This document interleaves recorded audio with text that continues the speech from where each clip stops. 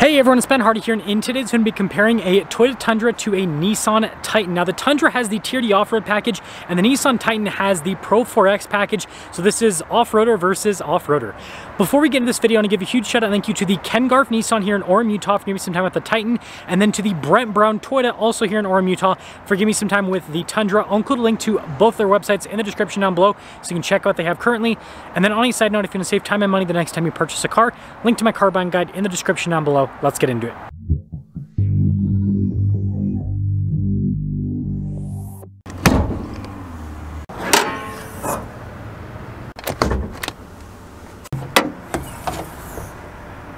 Under the hood of the Tundra, we have a twin-turbo 3.4-liter V6 that goes through a 10-speed automatic transmission.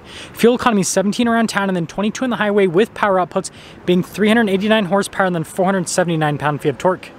Now, powering the Titan is a naturally aspirated 5.6-liter V8 that goes through a 9-speed automatic transmission. Fuel economy is 14 around town and then 20 on the highway, with power outputs being 400 horsepower and then 413 pound-feet of torque.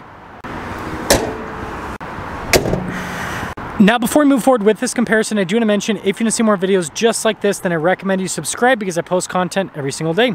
So starting with the Tundra, this is built off of the SR5 package. Again, it has the Tier D off-road package. And so it's interesting, all of the elements. First off, I love this red paint. I think it looks fantastic. We've got the new style of headlights. Notice we've got lots of chrome trim here on the grille, but then we've got the Tier D logo there. We've got fog lights down below, parking sensors, no recovery points. Toyota still hasn't put those on the Tundra, funny enough. And then popping over to the Titan, the Pro 4X package darkens a lot of elements, and then obviously it adds orange elements like the recovery points. We do have skid plate protection underneath with this package. Same thing with the Tier D off-road for those of you that are wondering, but definitely has more of like a sporty look versus this is kind of sporty mixed with some luxury elements because of the chrome, I guess. But anyways, taking a few steps back, sorry about my shadow. Let me know which front end you like more. Now around the side here, our tire and wheel setup is 265/60/20 in the front and over in the rear. And you guys can see with the wheels completely blacked out with the Tier D logo there. And yeah, they're somewhat all-terrainy, right? And then you guys can see with the big fender flares. And then notice the badge there is actually blacked out, which is pretty cool. Now, this is the interesting part. So with the Tundra, independent front suspension, solid rear axle, and then we have a multi-link setup in the back for the suspension. Now with the Titan, our tire and wheel setup is 275/70/18 in the front and over in the rear. So definitely more of a true off-roader setup. And then here's a quick look at the tread pattern there with the tires. Big chunky fender flares, I guess that's the thing. You can see the splash guard there, you got the side steps. And then taking a few steps back, independent front suspension, just like the Tundra, solid rear axle, but we have traditional leaf springs in the back end with the Titan. Now, taking a look at the key fobs, functionality on them is pretty similar. They both have remote start. The Toyota function is built into the lock function. But notice the Toyota does have a tailgate drop down on the key fob, whereas the Nissan does not. Now, popping into the bed of the Titan, you guys can see we've got the cargo tie-down hooks. Well, it's a slider system, basically, where you put the cargo tie-down hooks. We do have an outlet here in the bed as well. Protection from the factory, which is really nice. And this is a big bed. It's definitely a big bed. Even the tailgate has nice protection on it. And the tailgate itself, it's pretty easy to get up. And then this Tundra, it looks like this one has the composite bed, which is something that a lot of Toyota people love. And you guys can see power outlet. And then we still have these sliders for cargo tie downs. So practicality is just as good. And then tailgates, I would say, is actually a little bit heavier. And then finishing things up with the rear end, you guys can see Pro 4X there with the decal. And then I love the taillights here on the Titan. And then we do have a little bumper step that pops out right there, parking sensors. And again, sporty with the kind of theme. And then over with the Tundra here, you guys can see with the taillight design there, and then Tier D 4x4 off-road. And then notice we do have a bumper step just like the Titan. Now in the back of the Titan, legroom's good. We also have a little storage pocket here. We've got some cup holders. We've got vents. We've got some charging ports, heated seats for the back. Cup holder armrest back here as well. And then look at the door panel, kind of with the trim, got that cool stitching. And then you've got the cool little like kicker plate down below.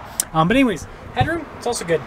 And I guess I should also show the seats here in the Titan so you guys can see the orange stitching perforated all down the center. Definitely have a luxury appearance. And here's a quick look at the seat with the Tundra because it still has like the plastic wrapping on it. But yeah, cool design here with the seat. And then you guys can see with the door panel trim here. And then quickly pop in. Yeah, legroom's really good just like the Titan. Got some cup holders here, got some charging ports and everything. Looks like it does have a cup holder armrest. And then headroom, it's good. Now taking a look at the steering wheel, you guys can see nice trim all around, and then with the Nissan logo you got that orange. Lots of practical controls including adaptive cruise control. And then go from that to the door panel, again soft touch, you can got the orange stitching because Pro 4X. And then on the side here for the light controls, and then you guys can see down below we do have hill descent control. I got a rear locking differential as well. And then you've got this partially analog, partially digital gauge cluster here in the center with the Titan. And then for the camera system, it does have a 360 camera system, which is a nice feature. Infotainment system is really easy to use. Response time with the screen, as you can see, when you actually click things properly, it's good. You've got physical buttons down below as well. And then you guys can see we've got our dual zone climate controls. We have that for the stability control, parking sensors. You've got a bunch of safety tech, heated steering wheel buttons off to the side, which is interesting. And then we do have a 2-speed transfer case. We also have heated and ventilated seats, which I'm gonna turn that off on both of those. But then we also have trailer brake controls there, and then some storage here, and I guess we get a free cup with this one. Anyways, big center console, nice trim on the top of the center console, and then power setting rear window. And then we do have a panoramic sunroof. And as equipped, this Titan stickers for about $65K. Now inside of the Tundra, just like the Titan, it has a cool looking steering wheel, tons of practical controls, got adaptive cruise control just like the Titan. And you guys can see the door panel here with the trim. Got blind spot monitoring with the mirrors. Again, Titan has that too. And the heat steering wheel button in the Tundra is down here. They'll put the heat steering wheel buttons on anywhere but the steering wheel itself. And then gauge cluster is more analog, I guess, than the Titan because you just have that tiny little screen there in the center. And then when it comes to the camera system, this one also, well, horrible glare because of the sun, sorry about that. But this also has a 360 camera system. Just gotta trust me on that. And the screen itself with the view, sorry, you gotta get through this. It looks like it's a bit bigger than what you have in the Titan. So yeah, I like them both, but yeah, definitely a bigger screen here. Got dual zone climate just like the Titan, but notice only heated seats, no cooled seats with this. And then that's for the camera system. We do have a rear locking differential just like the Titan. We also have a 2-speed transfer case, and then we have on-road drive modes as well as off-road drive modes. You also have your hill descent control / crawl control, tow haul mode. Cool looking shifter here. Good storage. You can see some cup holders, and then more nice storage there. I like the center console design with this overall. And then this actually has a camera rear view mirror, interestingly enough. And then the whole window goes down the back. No sunroof at all in this. And then as equipped, this Tundra stickers for $64,358, so there's only a $700 price difference roughly.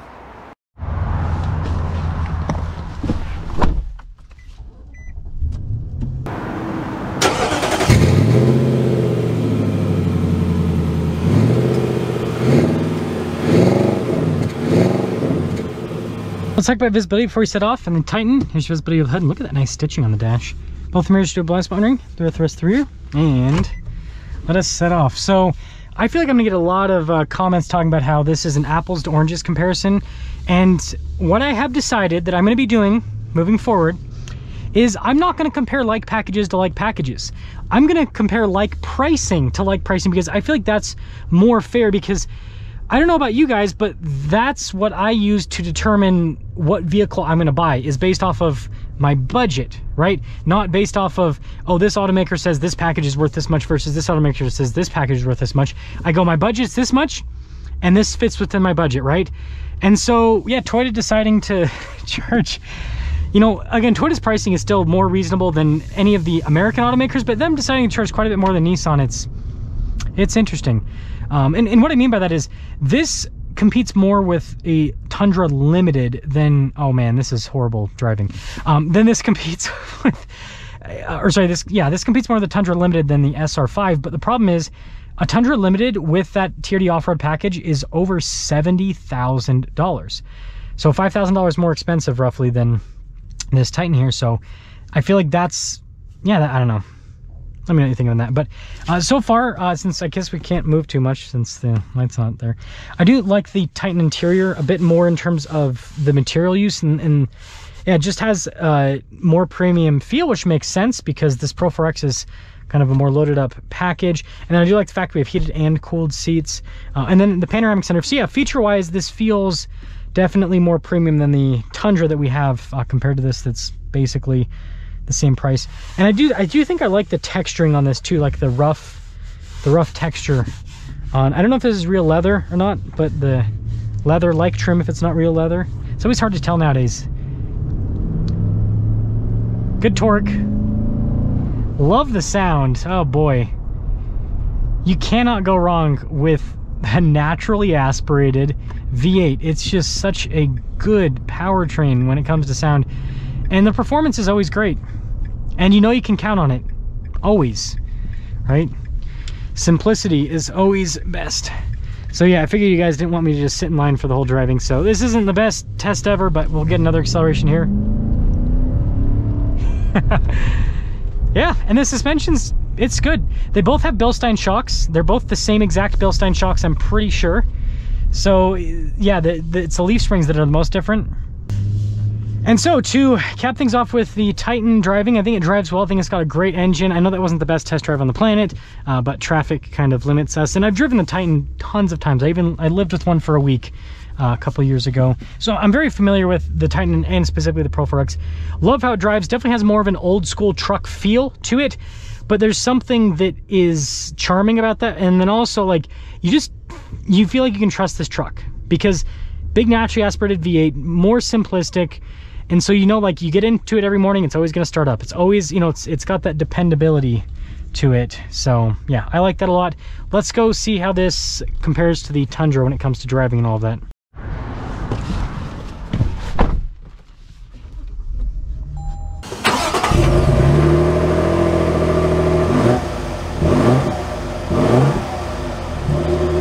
Well, let's talk about visibility here on the Tundra. There's visibility of the hood, both the mirrors, both the rest of the rear. I think visibility is relatively similar. It might be a little bit better in the Tundra just because of how the hood is shaped. But it's, I mean, all pickup trucks have pretty good visibility because you're so high up above everything.